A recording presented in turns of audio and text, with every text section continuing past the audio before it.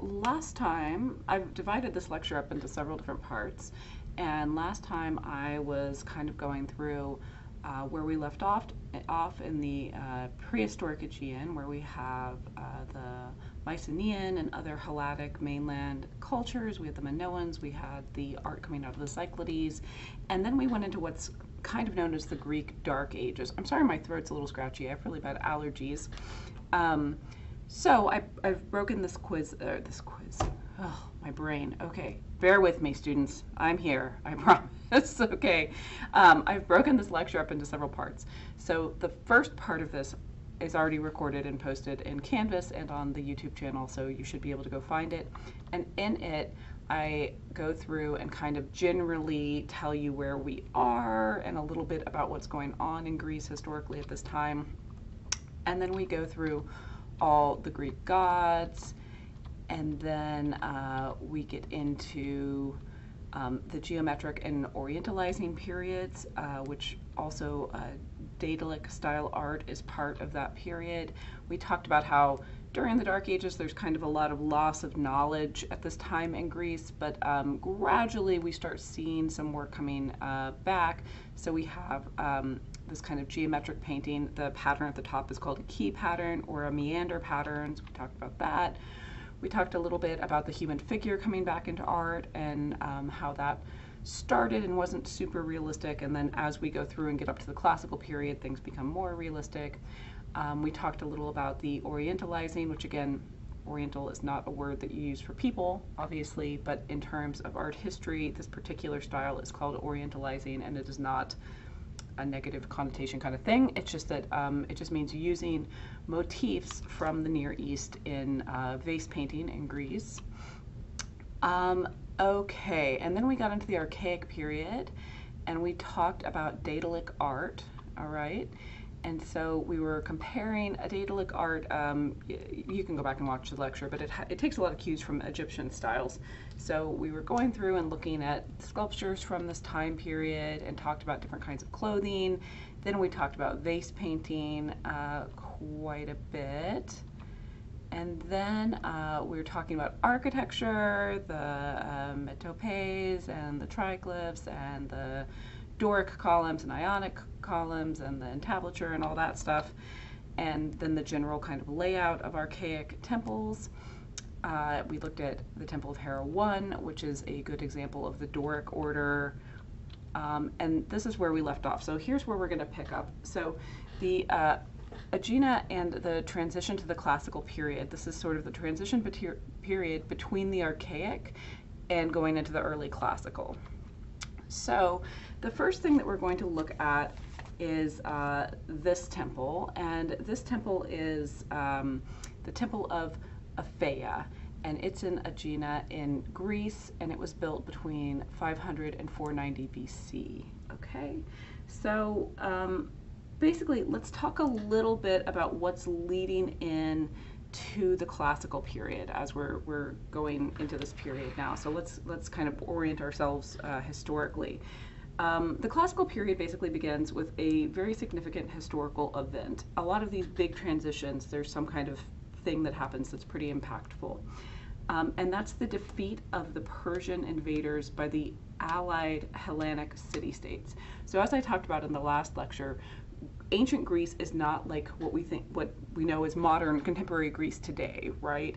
So as you saw on the map that I showed earlier, it's the Greek mainland, it's a little bit of Turkey, it's all of the islands, it's a little bit of Italy. So it's all these individual little communities, all these city-states all over that have their own government, but they all have the same religion, they worship the same gods, they're very culturally similar, so they have a lot in common, they have the same language, but they're not all unified. So what's happening at this time is the Persians, led by Xerxes, their king. If any of you saw the movie 300, it's not super accurate, and the depiction of Xerxes is very interesting, but he's the villain in 300. So that was an actual guy, that was the king of the Persians. And they were just beating the crap out of the Greek city-states. They were just sacking Athens, sacking all these city-states. And so all of these Greek city-states were like, hey, what if we get together, we could probably defeat them. Maybe we'd be stronger if we all get together. And so that is the Allied Hellenic city-states. So Athens is occupied and sacked in 480 BC, and like really sacked, like they burn everything down, like it's pretty destroyed. But right after that, the Greeks win a very decisive, very important naval battle. So you know they're very good seagoing people, they're good on the water. And they defeat the Persians at Salamis, which is a island, and so right off the coast of that island, they defeat the Persians. This is a really difficult war, and they were afraid the whole time that they were going to be completely conquered by Xerxes and his army and navy, and that he would end up ruling them all and enslaving them, and bad things happened, you know, in war. So this big win nurtured a sense of Hellenic identity, and it helped foster a more unified culture among the Greek city-states.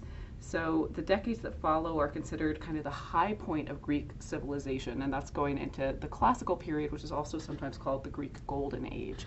So that's where we are, that kind of leads the way in. And we'll look at some remnants of other temples and examples that were destroyed that are no longer around, that are similar and kind of represent this culture really well. But first, let's look at this one since it's still standing. We still have most of it. So this is the temple of Aphaea, and she is a Greek goddess who was local. She was a local goddess who was only worshipped in Aegina, in this area. So it's kind of like, I always liken it to later in the semester when we get into the Romanesque and Gothic particularly, we'll talk about lots of cathedrals, and a lot of times cathedrals are dedicated to Catholic saints.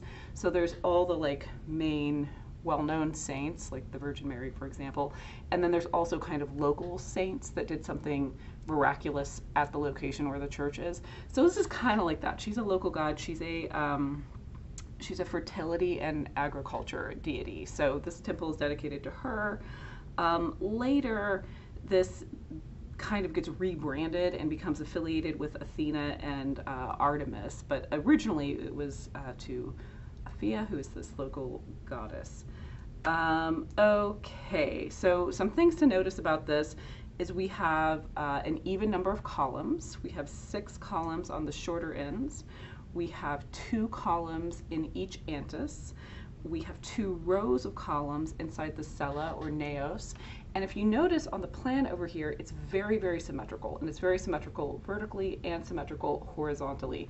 And this becomes a very typical kind of thing in the classical period.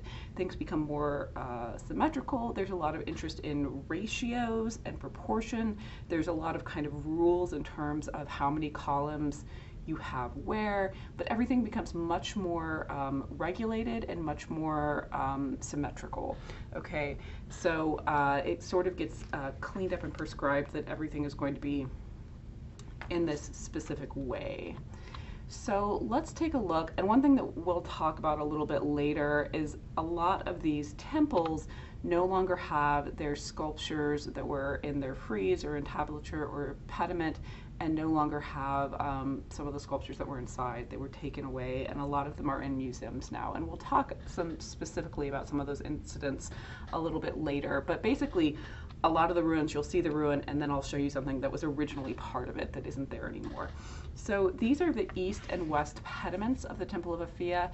And what I really like about this is it's kind of this literal bridge between the Archaic and the classical periods of sculpture, because they were made a little bit apart from each other. They were made about 10 years apart from each other during this transition. And if you look closely at these, which we're going to look closely at one of the figures from each and compare them, you can see some really definitive changes in style. Okay, so the top one is a dying warrior from the west pediment of the Temple of Aphaea, and the bottom is a dying warrior from the east pediment of the Temple of Aphaea. and notice some of the differences. So one of the first things in a seated class, those of you who are in my seated class and are reviewing this, I put this slide up and I ask students to pick out the differences. And usually the first thing they notice is that the guy on top, who's more in line with the archaic style, is smiling, which is kind of odd because he has a spear going through his chest and he is dying. But remember, we talked about last time how one of the sort of common elements in archaic sculpture is this weird, it's almost kind of a creepy little smirky smile, and statues pretty much all have that.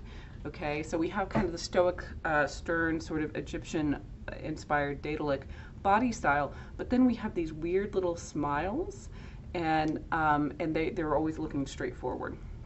You'll notice that he also, though we do have some attention to naturalism in terms of his musculature and structure, he's also very stiff and doesn't look supernatural, right? So he's laying on this arm and he's grabbing the spear with the other one, but it doesn't really look like he's putting any weight on that arm. He feels very stiff and unrealistic, even though they're trying to get some of the more realistic looking musculature. And then he has that creepy weird smile. So 10 years later, they're working on the east pediment and we have this dying warrior. And we can notice some differences right away. First of all, he's not staring directly at us and he is not smiling. He's unhappy, he's dying. Makes sense, right? The other thing is we can see the way he's turned, the way that his muscles are portrayed in that turn. It looks much more realistic. It looks like he's bearing weight on his hip that is in contact with the ground. It also looks like he's really holding himself up on that shield. You can see the strain in his muscles, like he's trying to kind of hold himself up against that shield. And it looks much more believable. The way his body is sitting seems much more naturalistic. So you can see the big difference between these things, right? They seem, there's quite a bit of difference. So we can really see in the second example that we're leaning into classicalism. One of the things in the classical periods in ancient Greece is an interest in the body, is an interest in depicting the body in a naturalized way, but also in a very beautiful, consistent way. Okay, so we're going to talk a little bit about the early and high classical periods in sculpture, and then we're going to stop and go, and I'll chop this up again and go into a different lecture. But one of the things that I want to talk about is the Temple of Zeus. So the Temple of Zeus was completely destroyed. It was at Olympia and it was destroyed. We know who built it. We know it was built by Liban of Elis between 470 and 457 BC. And we know a lot about it because there's a lot of descriptions, both verbal, written descriptions, and also drawings. So we even know what the pediments looked like.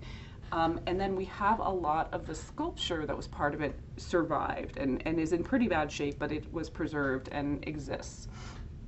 So it was quite large.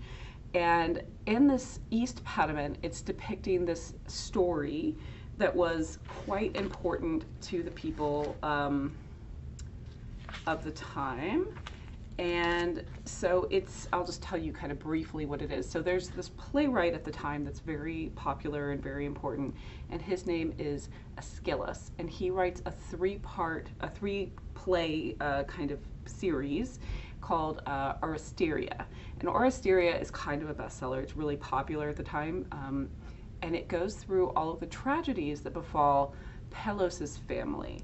And so all of this starts with this chariot race. And so there's a king, his name is Oinomanos, and he has a daughter named Hypodonia.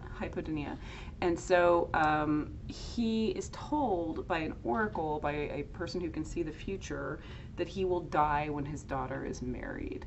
And he does not want to die. So anytime someone comes and tries to be like a suitor for his daughter, tries to marry his daughter, he challenges them to a chariot race. And if he wins the chariot race, he kills them. And if they win, they get to marry his daughter. And it's kind of rigged because he is the son of Ares, the god Ares, and his dad, this god, gave him some divine horses. So he basically can't lose, and he knows this. So anytime a suitor comes and he challenges them to a chariot race, it's really a death sentence for that suitor. And he does this for years. And so Pelops comes and wants to marry his daughter, and he says, okay, I challenge you to a chariot race. But Pelops has heard and knows that the king never loses and has these magic horses.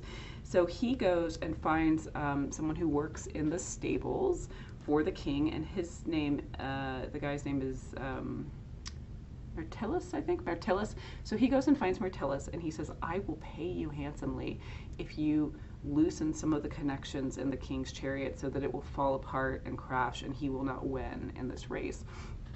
And Myrtilus is like, okay, sounds good. I'd like to make some money. I'm not that loyal to the king. Sounds great to me. So he sabotages the king's chariot. But, so the king loses, and the king actually dies in the chariot race. When his chariot falls apart, the horses trample him and he dies. And so Pelops is like, yes, I can marry the princess. I'm excited about this. And then Myrtilus comes up to him and is like, hey, you owe me money. And instead of paying him, Pelops decides to kill him. A lot of this in the Greek tragedies. There's a lot of betrayal and a lot of killing and things. So he kills him, but as he lays dying, he curses him. So Myrtilus curses Pelops and says that he will curse you and your children, and their children will all have horrible, tragic lives. And so Pelops marries the princess, and they have children, and one of their children is Archaic. Archaic sounds familiar, that's because we looked at the thing called the Treasury of Archaic that was mistakenly identified as that. It was actually a tholos, or a beehive tomb. But Archaic, if you remember, is Agamemnon's dad. So there's all these tragedies that befall this family throughout Greek history, and it supposedly starts with this chariot race. So that's what's being seen here. Which is kind of interesting and is significant to this kind of history, right? And all of these things that lead into what is then the Iliad and all of the things that happen with that. So it's a pretty important tale that is depicted here. And it's kind of interesting. So we have these figures. You can see, looking at them in the close-up slide up at the top, that again, it's more naturalized. As we move towards classical sculpture, we see that everything is a little bit more naturalized and interest in the musculature. We also see that they're quite serious. We don't have these archaic, weird smiles anymore. Sometimes the early classical phase of Greek art is called the severe style because they're all very serious. It sort of looks like some of the early dynastic Egyptian art that we looked at, where they're very serious as well, right? Okay. So also, Peplos might be a familiar name. That's because the clothing style is named after him, which we've already talked about. Okay, so the Temple of Zeus is destroyed. We just have those sculptures left of it.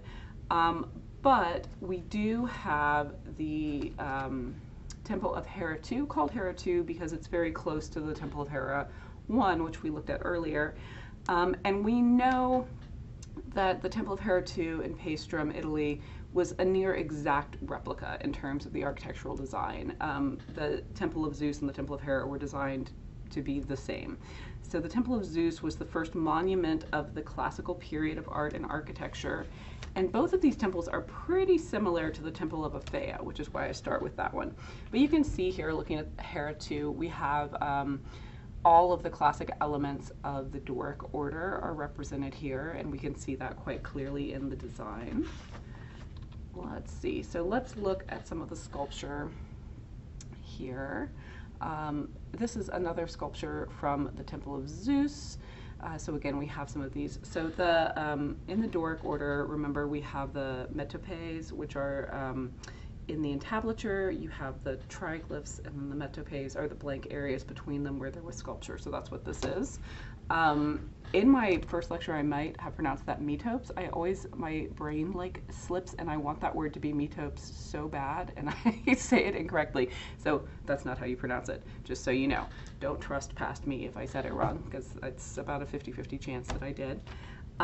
Okay, so let's look at this really lovely relief sculpture and kind of look at what's going on in it and understand it, and then talk about the style a little bit. So we have Heracles, right, who is quite famous, obviously, and he is the son of Zeus and a mortal named Alcmene. Okay, so his mom's immortal, his dad is Zeus. As I talked about when we were talking about the gods, Zeus kind of gets around a lot with a lot of different people. And so his wife, Hera, the goddess Hera, hated Heracles. She was always making things very difficult for him and trying to kill him because she was very jealous and she didn't feel like she could take things out on her husband, the king of the gods, so she often took things out on his mortal lovers or their children.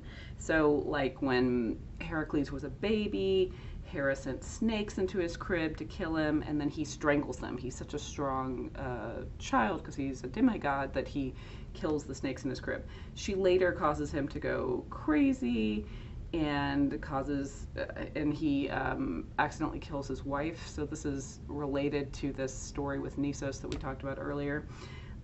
So basically he's punished for this, even though it wasn't his fault, even though Hera made him do it, and he has to perform these 12 great labors.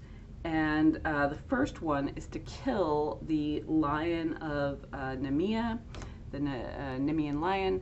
I'll just tell you what the 12 of them are, just so we know what they are. Then we'll go through and explain what's happening in this particular sculpture. So first he has to kill the Nemean lion. Then he has to slay the Hydra. Those of you who are Marvel Universe fans, Hydra is the name of the organization of bad guys that S.H.I.E.L.D. fights. If you know their little logo, that monster that has multiple heads. So the Hydra is this thing, it's sort of dragon-like, and it has 9 heads, but if you cut off one head, 3 more grow to replace it where it was. So that's what Hydra, that's where that word comes from. So that's the second thing, is kill the Hydra. Then he has to capture the Cerynemian hind, which is kind of, it's like a mythological deer basically, so he has to capture that. Then he has to capture the Erymanthian boar, which is like a magical pig basically. Then he has to clean the Aegean stables in a single day, which is an impossible task, but he does it. He has to capture the Cretan bull. A lot of capturing animals on here. He has to slay the Stymphalian Phalian birds, which are monstrous birds that are like difficult to kill. The 8th one is he has to steal the mares of Diomedes. The 9th one is he has to obtain the girdle of Hippolyta. The 10th one is obtain the cattle of the monster Geryon. 11th is to steal the apples of Hesperides. And 12 is to capture and bring back Cerberus, which is Hades' dog, so his uncle's 3-headed dog. So those are the 12 things he has to do, so lots of crazy things. So basically, we get some of the things that identify Heracles as who he is from this story of his 12 labors. So he has to go kill the lion of Nemea. After that, he's always wearing the skin, so that kind of becomes one of his attributes. You often see him with this lion skin, and if you see a hero, a muscular looking guy with a lion skin, that's Heracles. One of his last tasks was to steal the golden apples Gaia gave to Hera. And Athena, Athena's a fan of his. Athena kind of helps him out. Hera hates him, Athena likes him. And Athena's kind of his sister, right? Because she sprang out of Zeus's head and Zeus is his dad. So Athena likes Heracles, and she lets him come to Olympus after the 12 labors. And the legend has it, he started the Olympic Games, okay? So basically, this sculpture is depicting one of these tasks, and there were sculptures all the way around of his 12 labors. So this is the one that's kind of the best preserved. And so he has to go and steal the golden apples from the garden at Hesperides, which is guarded by a dragon. So it's a really difficult task. And these are apples that were given to Hera by Gaia. So these are also, they belong to Hera. So this is another reason that she's not pleased that he's going to go steal her apples. So these labors are depicted in the Temple of Zeus in the metopes, which are the little rectangles within the frieze all the way around. So this is an example of that. So one of the things about this that's really cool is we start seeing how they're playing with ideas about perspective, okay? Okay, so they're interested in naturalism, they're interested in showing the body in a more natural way, and they're also interested in ideas of perspective. So we have foreshortening in the bodies, we have overlapping, we have figures standing not straight on but to the side, and it becomes kind of a focus also to really look at how the anatomy of the body is and how it works and portraying it that way. You'll notice we still have our women are clothed. So this is Athena with Heracles and Atlas with the apples of Hesperides depicted here. Okay, so here's the thing I'm going to tell you about, and it's a little bit strange, but I decided to include it in lectures. So this is a thing that all students want to ask, and almost nobody does. Every once in a while I have someone really brave who asks. So, and the thing is, why are the penises so small? Okay, and I've had, like I said, a handful of students over the years asking me about this, and just as an aside outside of class, because they were really curious and didn't want to ask in front of class, so I've just decided to make it part of the lecture. So at this point, we're getting into classical sculpture, where we get into kind of more devoted realism to the anatomy of the body and the way muscles look and proportions and things like that. And it's a little strange. It's kind of noticeable that generally all of the phalluses are very small and not erect. Okay, so I'm just going to tell you why that is, because I think people are generally curious about it and feel weird about asking. So the ancient Greek ideal man is not this like lustful lover type. Okay, he's supposed to be a wise public servant. So I have some quotes in here. So Greeks associated small and non-erect penises with moderation, which was one of the key virtues that formed their view of ideal masculinity. And that's from a classics professor, Andrew Lear, who has taught at Harvard and Columbia and NYU. So there's also, not only is that considered a symbol of being like basically a scholar and an ethical man and a stand-up citizen, it's also this contrast that they put in the artworks, okay? So there's a contrast between the small non-erect penises of ideal men, which are like heroes, gods, athletes, all the kind of superstars of the day. And this is contrasted directly with the oversized erect penises of satyrs, which are these mythic half-goat men who are drunkards and are wildly lustful and are generally not who you want to use as your like stand-up role model type person. And also various non-ideal men. Elderly men often are portrayed as having big penises.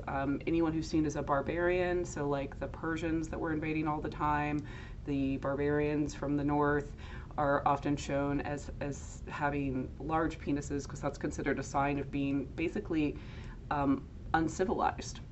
So, like other Greek innovations, the Greek preference for small but proportionate penises becomes the norm for artists for centuries to come. So all the way up through the Renaissance, when we look at the David by Michelangelo in Art History 2, for example, very disproportionately small penis to this larger than life figure. And the reason is because they, in the Renaissance, get really interested in the classical periods of art and copy that particular style. So, just so you know, there is a reason for that, and it is intentional. And it was considered a positive attribute, basically. So it's kind of interesting. So anyway, there's that. Whether or not you wanted to ask about it, now you know the answer and you don't have to ask. Okay. So we're going to talk a little more about sculpture, and then we're going to stop before we get into any more into classical architecture. This is a really important sculpture. So this is the Critios Boy, and it was found at the Acropolis in Athens, Greece, which we're going to talk about a lot in the next lecture. It was built in 480 BC. It's marble, and it's 2 feet 10 inches high. And it's really important for a couple of reasons. The main one is this is considered the first study of contrapposto stance. So contrapposto is where you're standing and you're kind of have all your weight on one hip, and you have kind of one leg forward, and instead of the stiff Daedalic kind of like very stony kind of unnatural sort of stance in sculpture that we've seen in freestanding sculpture up to this point, this is a more natural kind of way to stand. It looks more like an actual human standing in the world. And so this becomes kind of a standard stance in classical sculpture. And this is the first and considered kind of the best example of that development. So that is largely what's going on here and why we study this guy. Other examples from the time, so these are the rice bronzes. So they're kind of continuing this investigation into more naturalized stances that started with the Critios boy. And these are actually found in the sea. So these are bronze and they are fished out of the sea. That's where they're discovered. Excuse me. They're 6 foot 6 inches tall, so these are quite large. Sorry. And you can see that, again, an interest in naturalism, an interest in the way musculature and bone structure works in the body and in making people look more realistic here.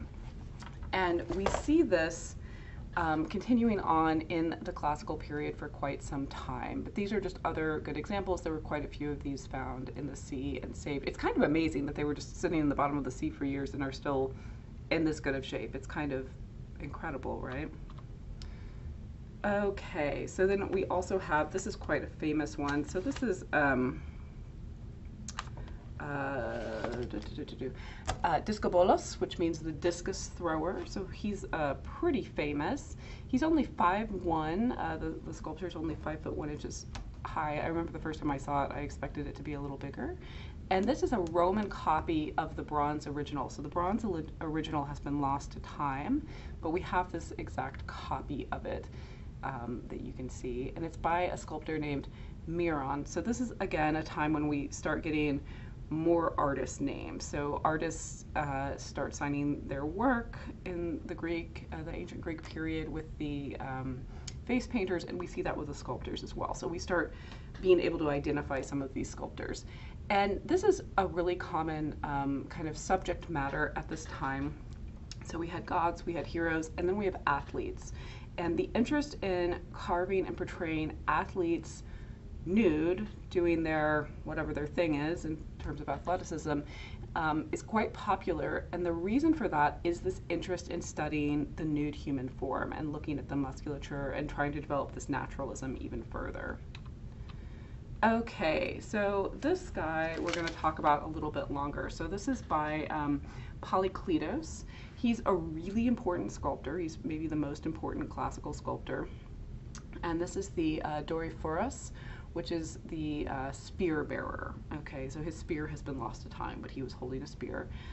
This is a Roman copy that was found in Pompeii, Italy, after a bronze original. Again, the bronze original was lost to time. It was probably melted down and used for other sculptures or weaponry.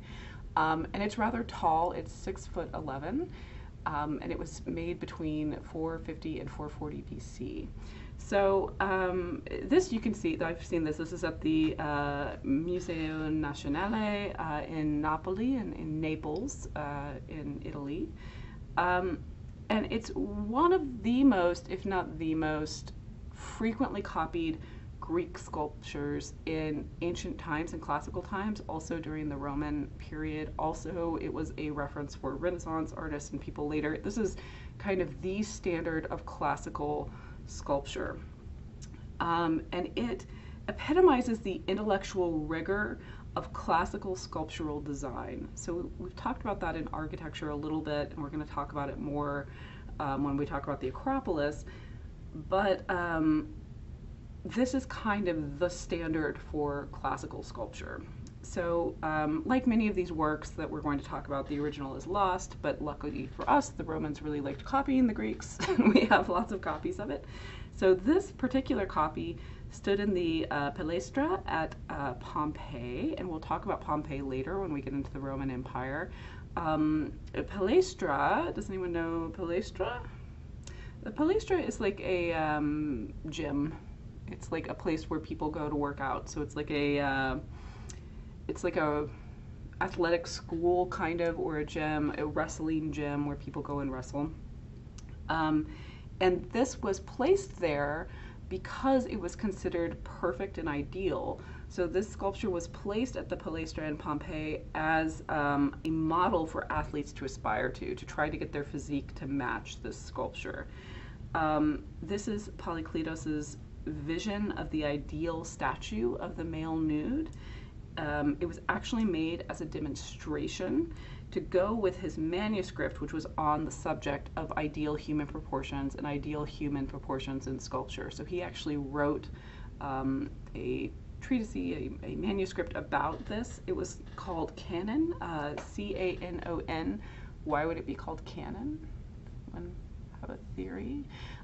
It's because canon means the standard, right? It means the standard of the time. It means the accepted kind of basis truth. This is the thing that we should base everything else on. This is what is prescribed. This is the real stuff. This is what we want. And so he wrote this manuscript called Canon, and then he carved this as the example, as the physical example to go with his written words. The text canon has been lost over time, but we have lots of extensive quotes from it written by other people throughout history. So there's a physician, his name is Galen, and he lived during the 2nd century and was a big fan of this manuscript. And so here's a long quote from him quoting it. And he says, "Beauty arises from the compatibility of parts, such as that of finger to finger, all fingers to palm, palm to wrist, and of these to the forearm to the upper arm, and in fact of everything to everything else." So what does that mean? Basically it means proportion, okay? So he's saying, and what Polykleidos was saying, was that the ideal form comes down to proportion, and everything needs to be proportionally in sync. And this idea of ratios, of the golden mean, of the golden number, of the golden rectangle, this is all the stuff that comes out of Greece. And Polykleidos, is applying these mathematical ideas about the perfect beauty that you can find in these perfect ratios and proportions. And he feels that that also applies to the human body. And so one of his systems he develops is called chiastic, which is also called cross balance, which is just about a balance in proportion of not just the stance, not just contrapposto, the way the figure is standing, but also just the proportions of the body in general in relation to each other. So he basically wants to impose order on human movement and the human body to make it perfect and beautiful. And that's Polykleidos. So he's pretty important. Okay, so I'm going to stop there, and in the next part we're going to talk about the Acropolis and go through into the High Classical period and the Late Classical period. Okie dokie.